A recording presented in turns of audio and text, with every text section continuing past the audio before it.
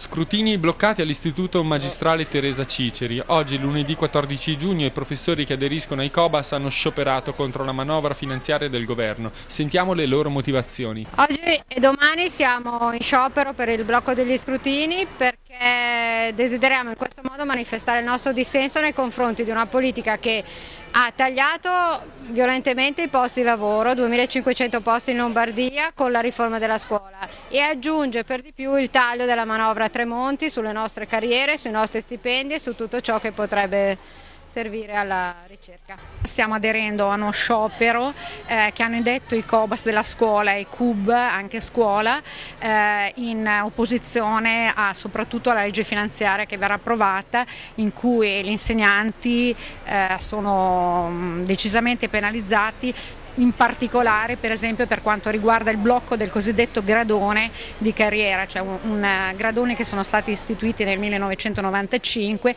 che fanno permanere la carriera in un pianerottolo per diversi anni, e in questo momento insegnanti che avrebbero dovuto avere uno scatto di carriera vengono bloccati per un triennio. Quanti sono i professori che stanno scioperando qui alle magistrali Ciceri?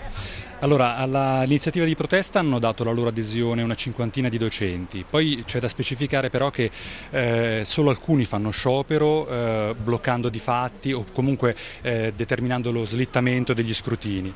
Gli altri docenti invece hanno dato la disponibilità per una sorta di cassa comune, quindi un sostegno e una adesione di fatto all'iniziativa stessa. In tutto quindi una cinquantina rispetto all'intero corpo docenti. Stiamo aderendo a queste 2 giornate di sciopero, non è come nel passato un vero blocco degli scrutini, nel senso che noi in queste 2 giornate blocchiamo tutti gli scrutini che sono stati calendarizzati in queste 2 giornate.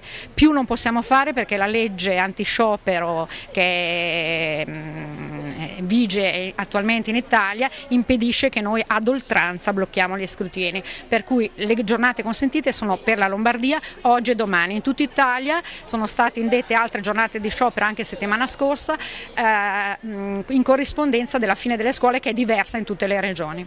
Nelle altre scuole di Como i professori come si stanno organizzando? Sa se stanno facendo sciopero anche nelle altre scuole? Io aderisco alla manifestazione, ma purtroppo non ho dati in relazione all'adesione nelle altre scuole, negli altri istituti di Como. Questo è di fatto adesso, come lo è stato alcune volte anche nel passato, un elemento problematico, una mancanza. Non esiste, o forse non esiste a livello sufficiente, un adeguato collegamento tra gli istituti.